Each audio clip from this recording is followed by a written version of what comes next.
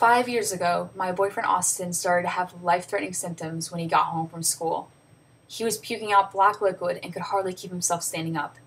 His parents rushed him to the local hospital, and he then had to be transported to Tampa General immediately. They told him that his pancreas was not functioning properly, and he would need to start using insulin for the rest of his life.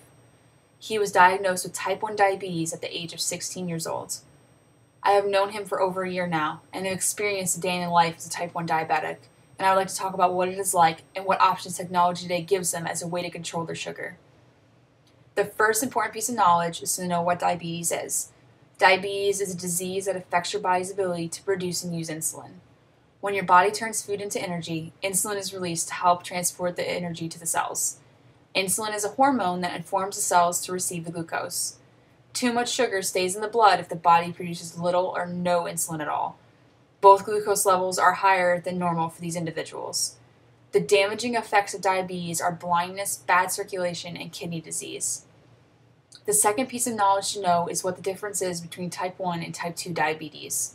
Type 1 is also known as juvenile diabetes because it normally occurs in individuals before they are adults. There has been cases where it has occurred in adults, but this is much more rare. This type is where the pancreas completely stops creating insulin. Type 2 is also known as adult-onset diabetes. This is the most common type and usually occurs in adults with unhealthy eating habits. The person's body is resistant to insulin, and over time their pancreas is unable to keep up with the amount of sugar in the body.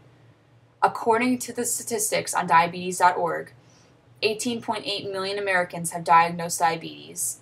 1.9 million Americans aged 20 years or older are newly diagnosed with diabetes. 79 million Americans aged 20 and older have prediabetes, and only 7.3% know that they do. Diabetes is the cause of death of 71,382 Americans each year. The final piece of information that is important is what technology has been made to make a diabetic's life easier. Diabetics have it rough. They can't go scarf down a cheeseburger and a milkshake and walk out with no consequences like most people can. They must check their sugar and maintain a healthy diet so they not have complications later in life. Checking sugar and pumping insulin can be difficult sometimes, but technology has been created that can take a little less stress off of the people. Just recently, my boyfriend went from using a needle, test strips, and a small monitor to check his sugar to now using a small device that he keeps on his body that constantly checks his sugar and alerts him when he is high or low. This device is perfect for type 1 and type 2 diabetics so that they are always on top of their sugar levels. This technology did not exist a few years ago when he was first diagnosed, and it is still growing. Before diabetics only had an insulin pen that they injected into their bodies whenever they were high. Now they have pumps with tubes that they can leave on at all times and have it inject insulin with a push of a button.